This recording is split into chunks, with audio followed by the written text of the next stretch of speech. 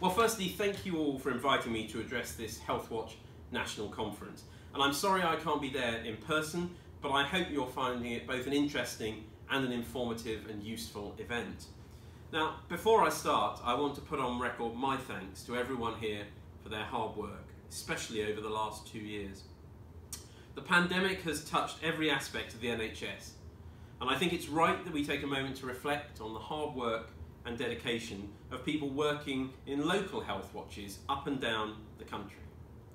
Without your efforts, the link, that vital link between patients, the public, and the services they rely on would have been weakened. And the voices we would need to hear the most, and we always do need to hear the most, those of the service users, of the patients, would have been quietened. The work you do is and will continue to be immensely valuable, and I thank you all for all that you do. Now, the pandemic has shown us many of the areas where the health and care system has needed to change, to adapt, not because it has failed in the past, but because under the pressure of extraordinary circumstances, the system has found itself transforming and changing many of the things that had held it back. Breaking down barriers to integration, coming together to share resources, thinking as organisations, not as an entity entire and complete of themselves, but as a collective endeavour rather than in silos, as part of something much bigger. Now, as everyone knows, we're in the process of legislative changes to underpin reform of the NHS, and the Health and Care Bill has just passed through its committee stage in the House of Commons. With that bill, we are seeking to build on what we have learnt in the pandemic and from years of valuable work done by organisations such as yours to give the health and social care system the tools it needs to build back better. More integrated, more accountable, and wherever possible, less bureaucratic. We are bringing people together in integrated care systems to develop and deliver better services and more integration for the people who every day rely on our health and care system.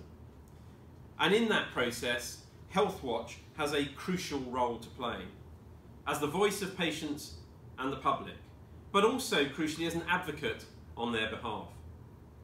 We've been explicit about this in both the bill and the various pieces of supporting guidance.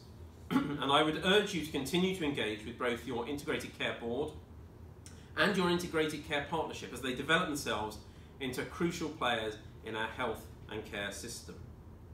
Through all of this, you will continue to be that direct link, that golden thread between the NHS, local authorities and the public, the people they serve, ensuring that the public's needs are reflected in the services provided for them, but also helping inform the public about their local services and how they're being delivered and how they're being improved. It is absolutely vital, possibly more so than ever, that the public are heard as we design more integrated, people-centred services. Without that patient, without that public voice, we will end up designing services that may work for the system, but will not work as well as they could for the people who rely on them day in, day out.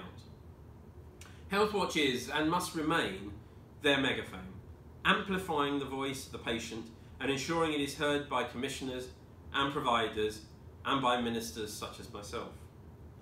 And that will be increasingly crucial as we move into the next stage, building back after the pandemic. Now, I'm very grateful for the work that HealthWatch carried out to support NHS England's clinically led review of access standards for routine elective care prior to the pandemic.